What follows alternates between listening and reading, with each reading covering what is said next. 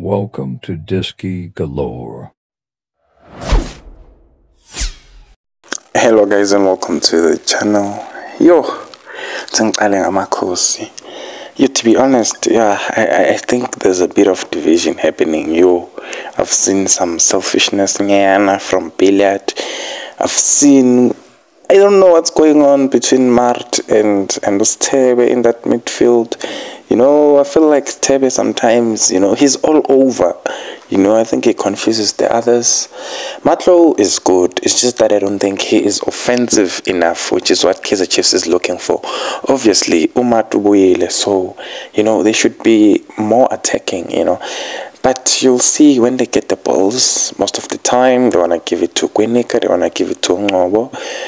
And Ngobo or Kune is the one who must find Billiard, Sechota, and Dupriya.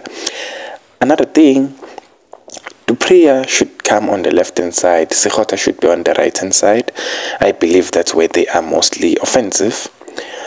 Billiard, I think he's being played as a false nine today.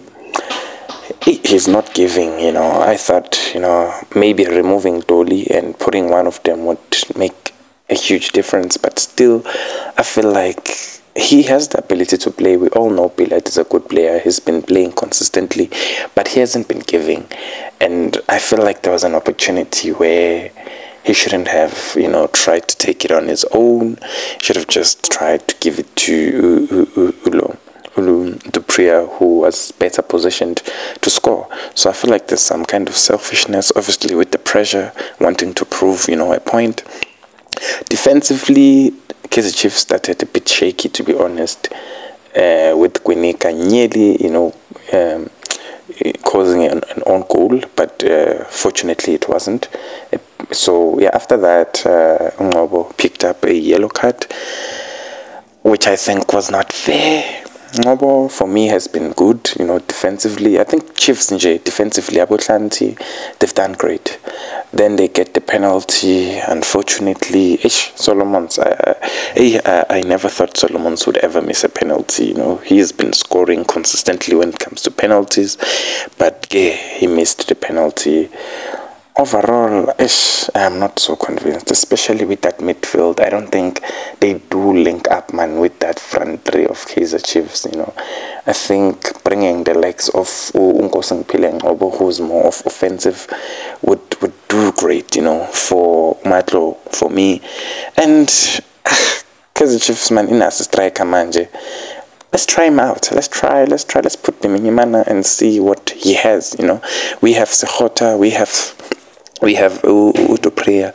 Me, I would take out Upilet and put Upimenyimana, and then bring on Ngobo and remove Umatlo, or also bring Yenalapana Udoli for Stebe maybe, or Umatlo, one of them. But yeah, guys, thank you for watching. Yeah, you can just tell me what you think about it. On the side of Amazulu is doing great, to be honest. I just think they are still, I don't know, they look shy. They look shy, and they have nice players. They have Abu Mango causing problems for Chiefs. They have Abuntuli Pambili, which I don't think Duli is effective. I think they should introduce maybe Machoro or Zuma, but Kwem is okay. Yeah, they're doing great. Makaula showing experience in that middle field. They're doing great. It's just that they haven't, gotten, in that final threat, they just cannot put it, on target. They can't take enough shots. Second half, for me, guys, I told you, I still see a draw for this game. I still maintain that it's going to be a draw. Yeah.